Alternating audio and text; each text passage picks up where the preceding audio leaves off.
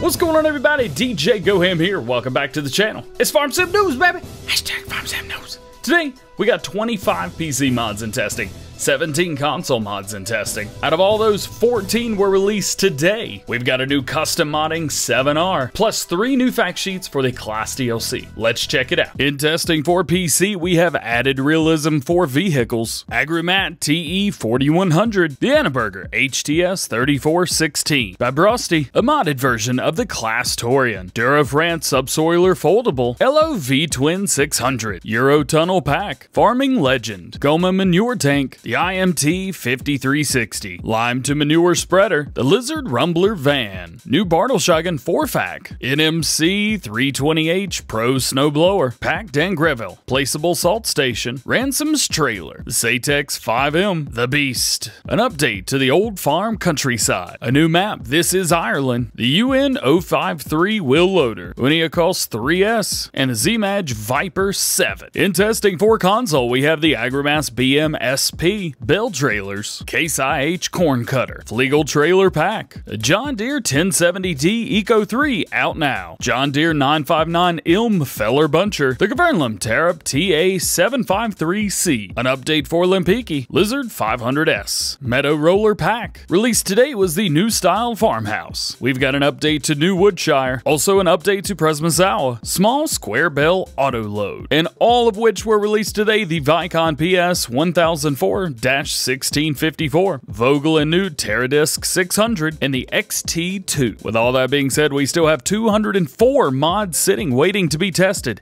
and the current average waiting time for newly submitted mods is 19 workdays. It is Friday, which means it's Fact Sheet Friday. We have 3 new fact sheets for you today for the Farming Simulator 19 Platinum Edition featuring Claas. First up is the Claas Torian 639. This is a front loader. Will cost you $64,500, has 68 horsepower, will hold 50 liters of fuel, will go 20 kilometers or 12 miles per hour, and you can change up the wheel setup from standard to front twin wheels. Next up, we have the Claas Scorpion 1033. This is a telehandler, will cost you $96,000, has 136 horsepower, will hold 150 liters of fuel, will go 40 kilometers or 24 miles per hour, and you can change up the wheel brand and wheel setup from Trailerborg to Nokian, and from standard to wide tires to communal, and it has the adjustable steering mode just like every telehandler in the game. And lastly, today we have the Claas Torian 956 Sinus. This is a wheel loader, will cost you $114,500, has 106 horsepower, so not crazy amount of horsepower for a wheel loader.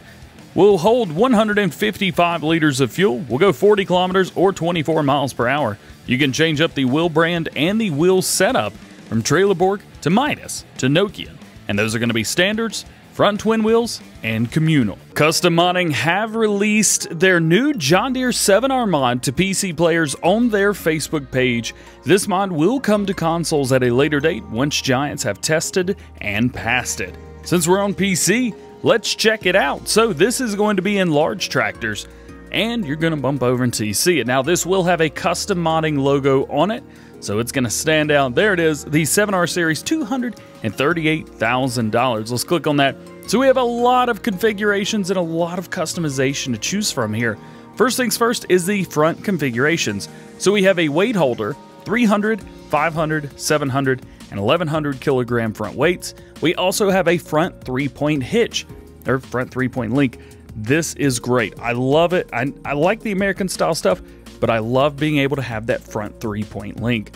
Wheel brands, we have Firestone. Firestones will not be coming to console, however, but the rest will. Michelin's, Goodyear's, well, Michelin's and Goodyear's, there it is. So in Firestone, if you guys are playing on PC, so we have the 30-inch, we have the 30-inch with weights, we have the 30-inch rear duals, 30-inch rear duals with weights, 30-inch duals all around, and 30-inch duals with the weights on the back, and then back to the beginning again.